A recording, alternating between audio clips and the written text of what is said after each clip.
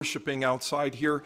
If you're, I was just going to mention the chairs. Lynn, you sort of illustrated my point. So the chairs, and you know where they are now. If you can help by getting those on the rack and getting the rack back in at the end, thank you, as always, for that help. Deeply appreciated. So that I don't forget about it, just one new one, and that is there are hard copies of the Evangelical Lutheran Church in America's social statement on abortion that we concluded a three-part study this morning during the faith formation time. And these are extra copies, and so it is something, of course, that's readily available online. But if you, like me, are someone who prefers just to be able to hold something in your hand and read it, this is available, and I'm going to put them over there by the bulletins. Also there, as I mentioned quickly last week at the end of worship, are hard copies of the pledge form and giving form for Restoration 250. No connection, obviously, but they're both there available with the bulletins. Please feel free to take either or both. And with regard to the statement, or the giving form for that matter, if you'd have any questions, if you read through it and think, well, I didn't make it to the study, but wow, what does this mean? I'd be more than happy at any time to talk with you. Feel free to call, stop by, email, whatever is easiest. So I'm going to place those there momentarily. In other announcements, tomorrow is the deadline for the September newsletter. Yet another reminder that fall is upon us, basically. So if you do have items to include in the September epistle, please do your best to get those ideally to both Rachel and to me tomorrow, the 15th of the month. Note that on Tuesday, my office hours will be different because of a medical appointment. I'll be actually getting in later, but then we'll be here, so just FYI kind of thing there. I don't think there was too much. We are still in need of a sponsor for our Tree for Hope ministry gift. That is the monthly giving that we share, $50 support for the work that is done. It's both a local ministry through Tree of Life Lutheran down on Linglestown Road, as well as an international ministry working in Guatemala and doing really great things. So if you would be interested in sponsoring that, you can go old school and go in the church at your convenience. On the table outside my office is the sign-up sheet, and you can write your name on, just like back in the day in the foyer, or you can feel free to let me know, and I'll be happy to put your name on that, however you would like to do that. There is a note this morning here from Cammie and Sheila about the yard sale, a really wonderful response.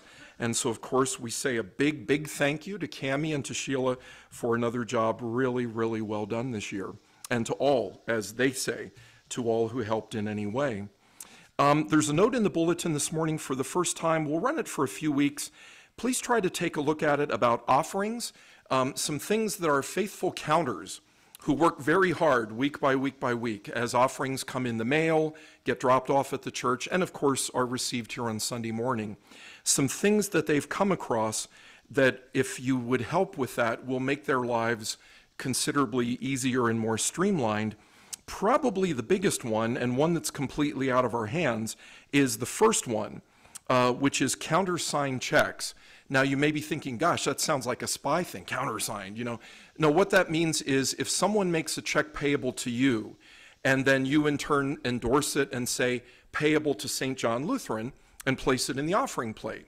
That's legal per negotiable instrument law. You're talking to the old CPA business law stuff. In theory, there's nothing wrong with that. And that would happen, fairly often. Mid-Penn Bank, however, in the security environment in which we're dwelling, they no longer accept checks like that. So though it is legal, strictly speaking, it is also not going to fly. So if you could just be sure to not do that. A check, again, that's been payable to you and then endorsed over, please just sadly, deposit it an extra step and hassle, unfortunately, and then write the check. And then the other information is quite self-explanatory. And I believe with that, I'm going to hand it over to Judy then for another wonderful prelude as we begin our worship this day.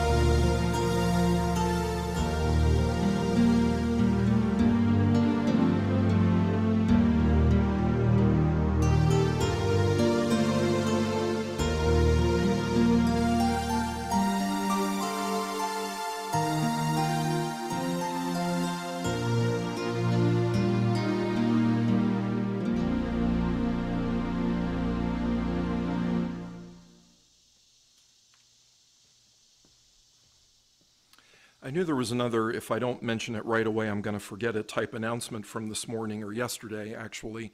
I've placed notes at the water faucets out here at the pavilion and in the church restrooms and the church kitchen saying, please don't drink the water.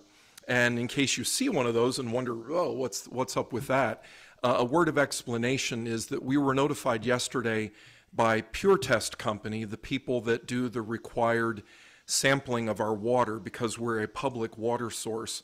That is something that happens every month, required by the State Department of Environmental Protection.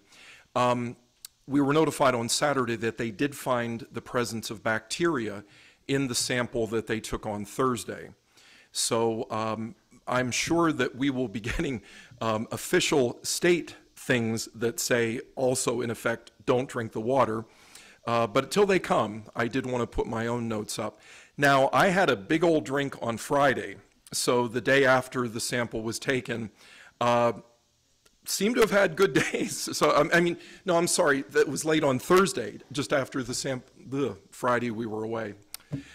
Just after the sample was taken, and, you know, still here, but to be immensely on the safe side, that is the better thing, that we simply don't drink the water. Possible that there was a contamination in the test. The vessel that they were using, things can go awry a number of different ways, and that's why the state has a whole protocol about how you follow up with subsequent testing and so forth. So stay tuned, but that is what that's about. Not the first time ever, but it's been quite a long time, and it will be worked out, but just FYI for the present time. All right, then, please stand now as we get to the important stuff of worship, to the order for confession and forgiveness in your bulletin once again this morning. Blessed be the Holy Trinity, one God, abounding in steadfast love toward us, healing the sick and raising the dead, showering us with every good gift. Amen. Let us now confess our sin in the presence of God and of one another. Just and gracious God, we come to you for healing and life. Our sins hurt others and diminish us. We confess them to you. Our lives bear the scars of sin. We bring these also to you. Show us your mercy, O God. Bind up our wounds, forgive us our sins, and free us to love. For the sake of Jesus Christ, our Savior. Amen. It is the Apostle Paul who assures us that when we were dead in our trespasses, God made us alive together with Christ, nailing the record of our sins to the cross. Jesus says to us, your sins are forgiven, and so be at peace and tell everyone how much God has done for us. Amen. And you may be seated as we sing.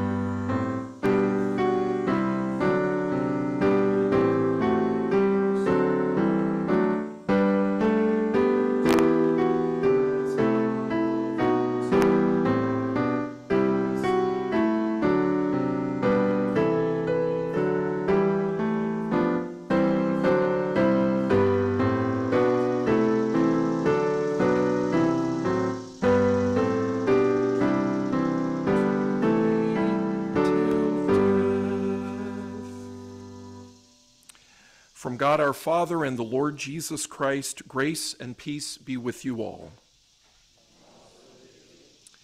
Let us pray. O God, Judge eternal, you love justice and hate oppression, and you call us to share your zeal for truth. Give us courage to take our stand with all victims of bloodshed and greed, and following your servants and prophets, to look to the pioneer and perfecter of our faith, your Son, Jesus Christ, our Savior and Lord. Amen.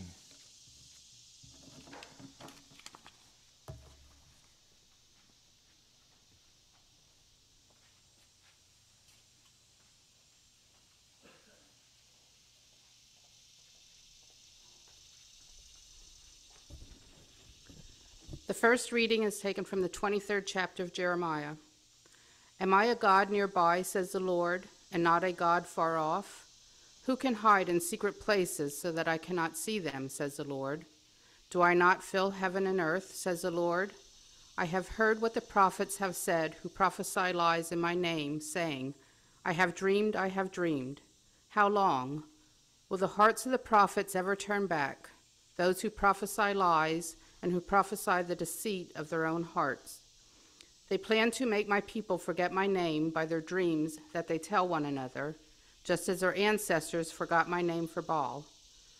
Let the prophet who has a dream tell the dream, but let the one who has my word speak my word faithfully.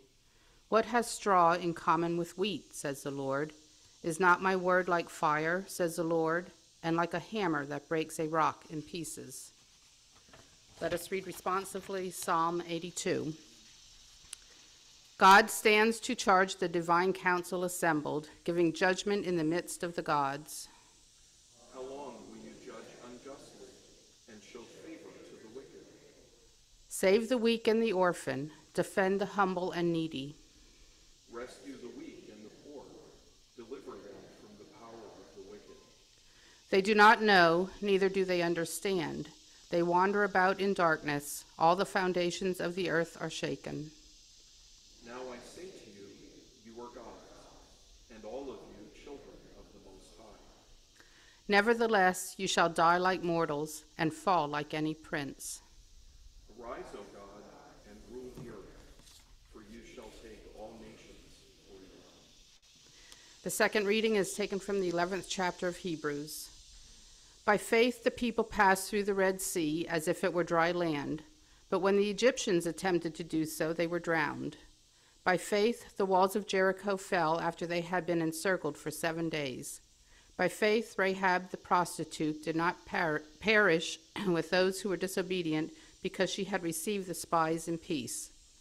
And what more should I say?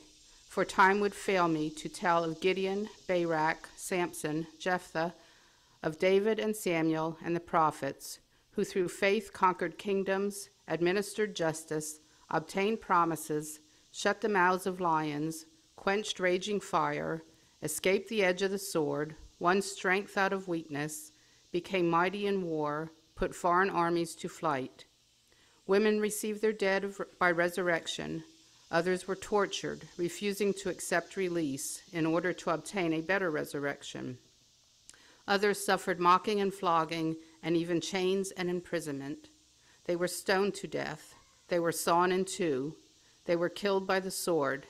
They went about in skins of sheep and goats, destitute, persecuted, tormented, of whom the world was not worthy. They wandered in deserts and mountains, and in caves and holes in the ground. Yet all these, though they were commended for their faith, did not receive what was promised, since God had provided something better so that they would not, apart from us, be made perfect. Therefore, since we are surrounded by so great a cloud of witnesses, let us also lay aside every weight and the sin that clings so closely, and let us run with perseverance the race that is set before us, looking to Jesus, the pioneer and perfecter of our faith, who for the sake of the joy that was set before him endured the cross, disregarding its shame, and has taken his seat at the right hand of the throne of God.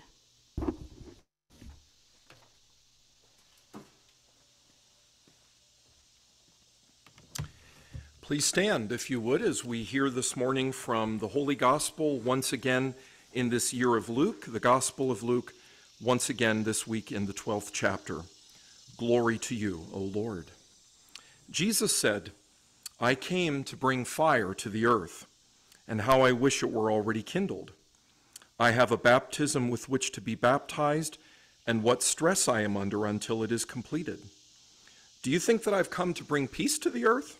No, I tell you, but rather division. From now on, 5 in one household will be divided, 3 against 2 and 2 against 3.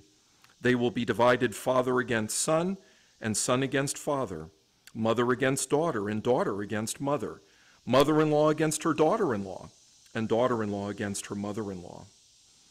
Jesus also said to the crowds, when you see a cloud rising in the west, you immediately say it is going to rain, and so it happens. And when you see the south wind blowing, you say there will be scorching heat, and it happens. You hypocrites, you know how to interpret the appearance of earth and sky, but why do you not know how to interpret the present time? This is the gospel of our Lord. Praise to you, O Christ. You may be seated. One of those times, yet again, where saying this is the gospel of our Lord seems like dark humor or irony, because, of course, as you know, gospel simply is the translation of a Greek word meaning good news.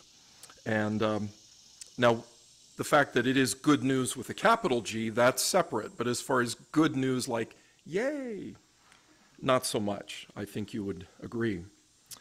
One of my long-distance mentors, because I never have had the honor of meeting him, and hopefully he would be honored, I guess, if he were to know this, but a person who I, over the years, have thought of as a mentor through his writings is a retired United Methodist bishop, college professor, pastor, dean of the chapel at Duke University, one of those folks who pretty much has done it all, and that is the Reverend Dr. William Willimon, who you have heard me reference over the years a goodly number of times, simply because, in my experience, he has so many amazingly perceptive things to say about Scripture. And one of the ways in which he has done that is, over the years, preparing commentaries on the lessons which we pastors use for preaching and teaching each week. And just, throwing out thoughts and things that come to his mind, because he is, unlike most of us, literally a PhD biblical scholar, in addition to being a really wonderful, now retired bishop and pastor. But one of the stories that he told that I came across recently said about, in one of his classes at Duke University, where he taught in addition to being dean of the chapel for a number of years, he said that it was his custom to start a class dealing with the New Testament by reading a letter. And it was a letter from an angry parent to their local government. And in the letter, the parent was complaining, well, more than complaining, in outrage, saying that their once proper and prim and obedient and organized and well-motivated son had become involved with some weird religious group, and that the group had proceeded to completely take over his life. They had forced him to forsake all of his former friends and even his family. And so the parent is pleading with their local government to do something, look into this, have a committee, mount a study, intervene in some way. You've got to do something about this obviously dangerous and destructive group that has arisen in our midst and which had caused so much pain and suffering for that family. And then Pastor Willimon, Dr. Willimon, said, after reading the letter, he would say, so, thoughts, what do you think, what's the circumstance? What's going on here? What do you hear in this letter? And as you might imagine, people would say, I knew a family where, their daughter got involved in this weird cult thing. They got into Scientology. I've heard of the Moonies and the way that they, would separate people from their families and, those kinds of things. This very negative view of a cult sort of thing would come to mind. And almost no one would realize before his revealing that in fact this was a letter that was a composite of several letters which were written by AD 3rd century Roman parents complaining about this weird cult called the Christians. And, he said always, that kind of set a certain tone for what it is that the New Testament really says and the effect that it really has.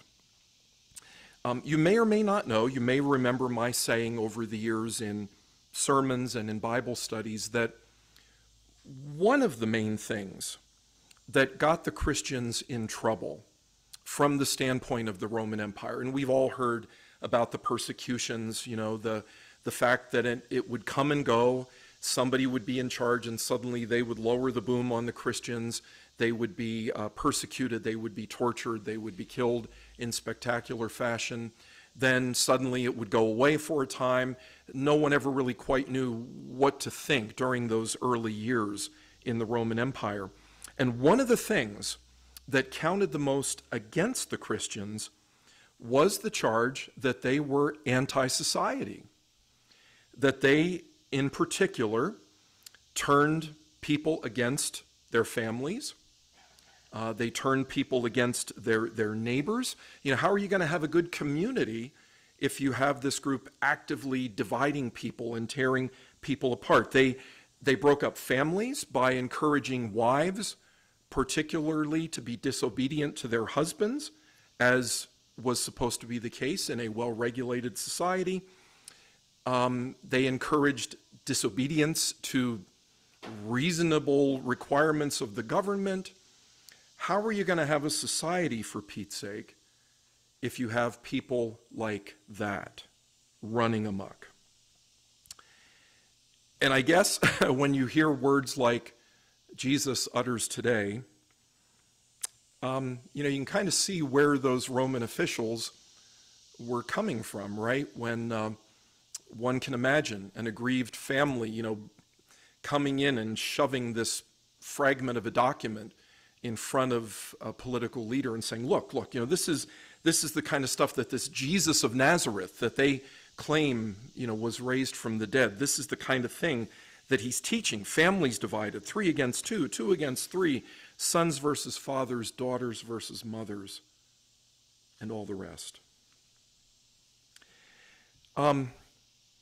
Like I said, it doesn't sound like good news on a nice summer morning like this, right? Like, yay, division, disagreement, anger, something that we've all had our fair share of familiarity with in recent years, right?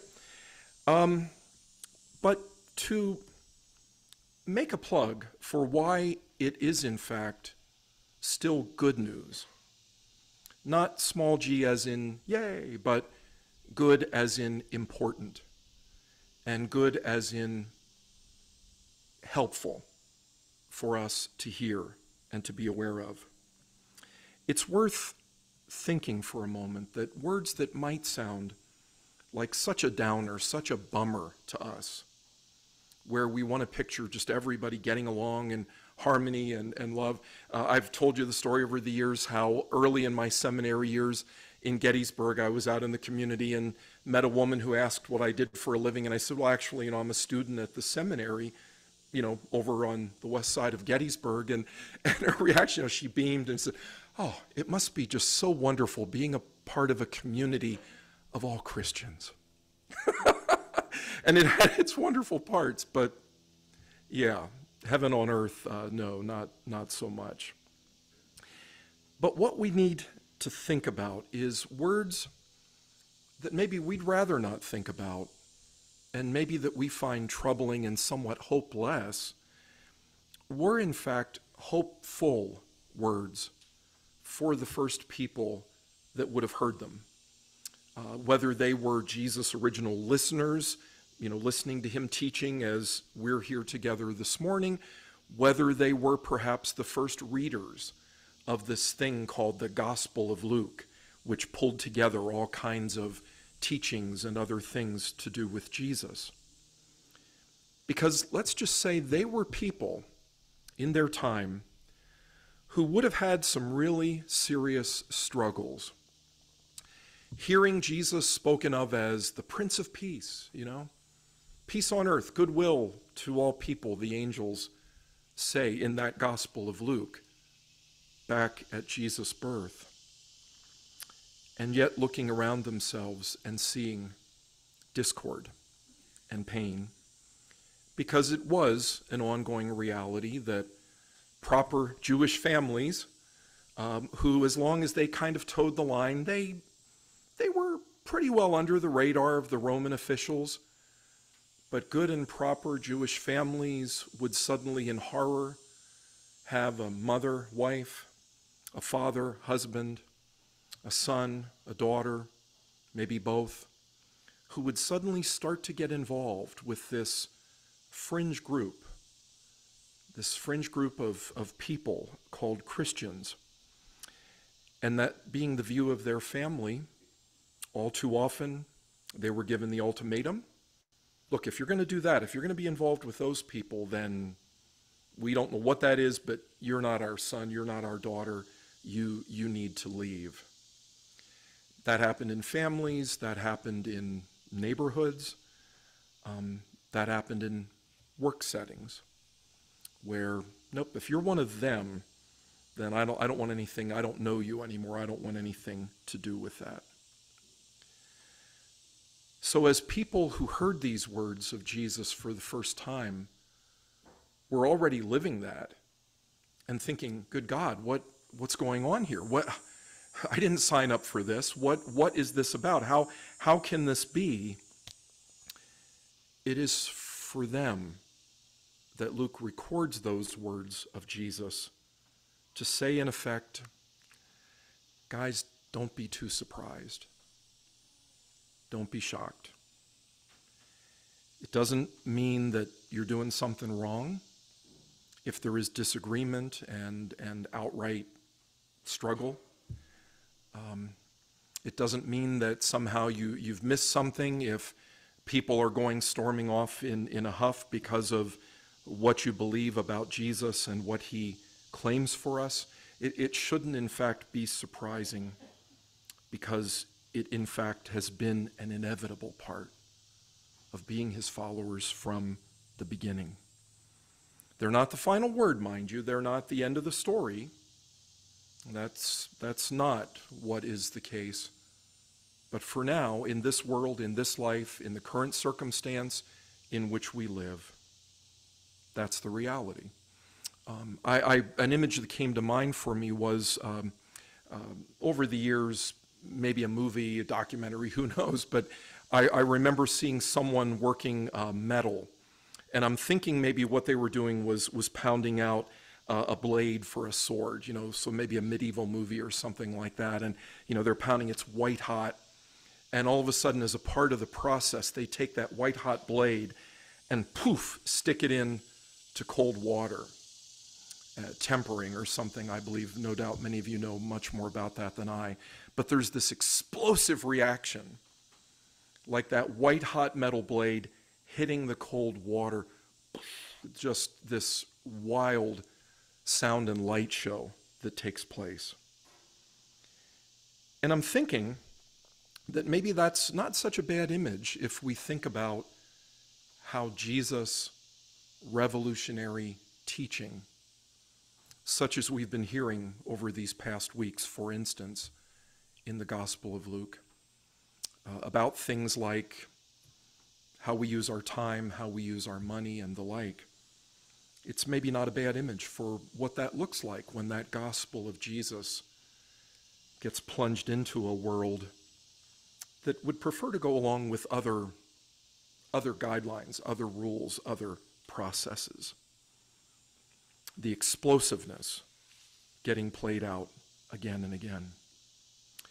Now, I kind of think, that at one time Jesus' words maybe would have shocked us, speaking for myself, I guess, let me say, I think, reading these words as we do every 3 years, right? So maybe going back 6, 9, 12 years, let's say, reading these words, I think maybe I would have found them more shocking than I do now. And I'm just proposing perhaps you find that to be the case as well, that after these past 5 plus 6, 7 years under our belts, after pandemic for 2.5 plus years and all of the fierce divisions and discord, which has played out within our congregational family, of course, not telling you anything you don't already know, and also within our biological families, as I know from speaking with many of you over the years, as I know from my own biological family, there's been a lot of family member against family member, whoever that happens to be, fill in the blank, that maybe most often finally comes back to what it is we believe about Jesus' teaching and his commandments and what they require of us as people who are also citizens of this great nation that is the United States. Because, much as we sometimes hear it said and much as we might sometimes really wish it were so, there's no separating the two. The Bible, Jesus thoroughly intermingle faith and political matters. And so it is for us if we're going to walk faithfully. Jesus' words still come in 2022, no less than, say, in AD 22, kind of like that white-hot blade, boom, into a world of sin and injustice and brokenness and our own lives that too often, if we're honest, reflect that. The things done, the things left undone, as we talked about in the confession order a little bit ago. Doesn't mean Jesus is any less the Prince of Peace. The angels got it right there as they were singing in the fields outside of Bethlehem to the shepherds all those years ago. But the peace, you see, isn't, yay, easy, wow, sure, nothing wrong, happy, happy, like that woman pictured us all there on Seminary Ridge years ago. No, it's a peace with a capital P that confronts the world as it is. It confronts me as I am. It confronts you as you are. And that has consequences. And so, because Jesus says, hey, when you find that to be the case, you're not alone. You're not the first. You're not the last. It goes with the territory. It means we don't have to be in despair. Down at times, yeah, probably, right? But we don't give up. We don't lose hope. It's sometimes believed by well-meaning people that the Bible is out of touch with reality. Even Christian people who kind of have the sense that when they read the Bible, they're reading like holy stuff that's all about God stuff and prim and proper stuff and no bad words, no bad feelings, no bad actions, it's just kind of this pure thing. And that's part, honestly, of why too many Bibles end up sitting on a side table gathering dust or on a bookshelf, because it's perceived too often that there's the Bible and that's all about this pie in the sky heaven stuff. And boy, then there's my life and there's the world. And, the two don't really have a lot to do with each other. Well, I think you'll agree with me this morning, Jesus pretty much shoots that to pieces. Because Jesus and this book of Luke that records his words is nothing if not brutally honest about the realities of our lives, brutally honest about our world. And in that brutal honesty was at least a chance that we can be sustained and upheld and find hope and even joy and motivation, because we know he's the one who went through it all before us, and he'll get us through ours. Amen.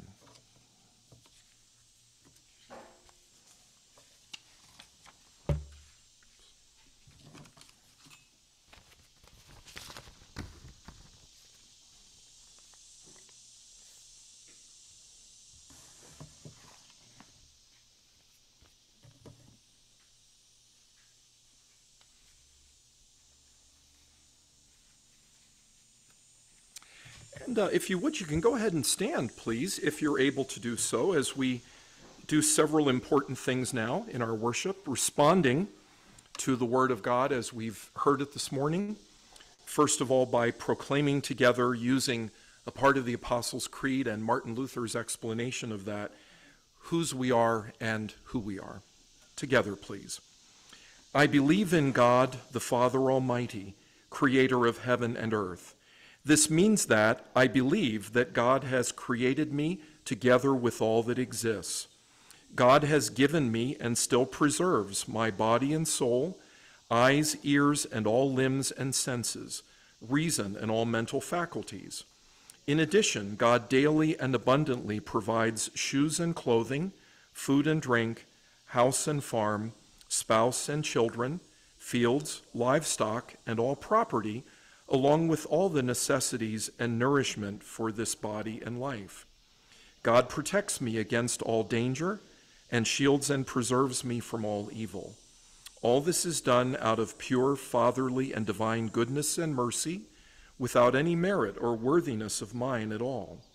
For all of this, I owe it to God to thank and praise, serve and obey him. This is most certainly true. And now, trusting in God's extraordinary love, we come near to the Holy One in prayer. Arise, O God, and sustain your church. Especially this day, we lift up here in our Upper Dauphin Conference our neighbors at St. Christopher Church in Likens and their interim pastor, Dell. We pray for all who dedicate their lives to serving your people. Renew our commitment to our siblings in faith around the globe, and bless the work of our ecumenical and interfaith partners. Merciful God, receive our prayer. Arise, O God, and sustain your creation. We pray for all places affected by natural disasters, most especially just now, of course, the people of eastern Kentucky, but not only there, with fires, floods, and so many things taking place near and far. Transform the devastation of floods and fires into fertile ground for new life and growth. Fill heaven and earth with your life-giving Spirit. Merciful God, receive our prayer. Arise, O God, and sustain the nations. Thwart those who would choose to lead in paths of evil and deceit and arrogance. Stay the hand of any intent on violent hate, near or far as the case may be. Please, we pray, grant peace with justice. Kindle in all elected leaders a desire to administer your justice. Strengthen their resolve to defend those who are vulnerable and to stand publicly against all forms of oppression. Merciful God, receive our prayer. Arise, O God, and sustain those who are oppressed.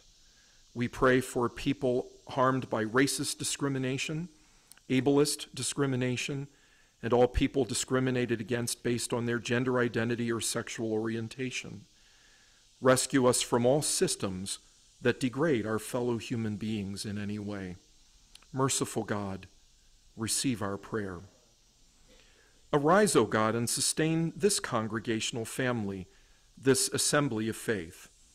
We pray for this community, celebrating with those who rejoice and weeping with those who weep, standing with and supporting and caring for those dealing with brokenness of any kind, lifting up particularly this day Judy, Timothy, Jane, Dana, Cora, Lynn, Joyce, Ken, Donna, and these loved ones whom we now call by name before you, O God.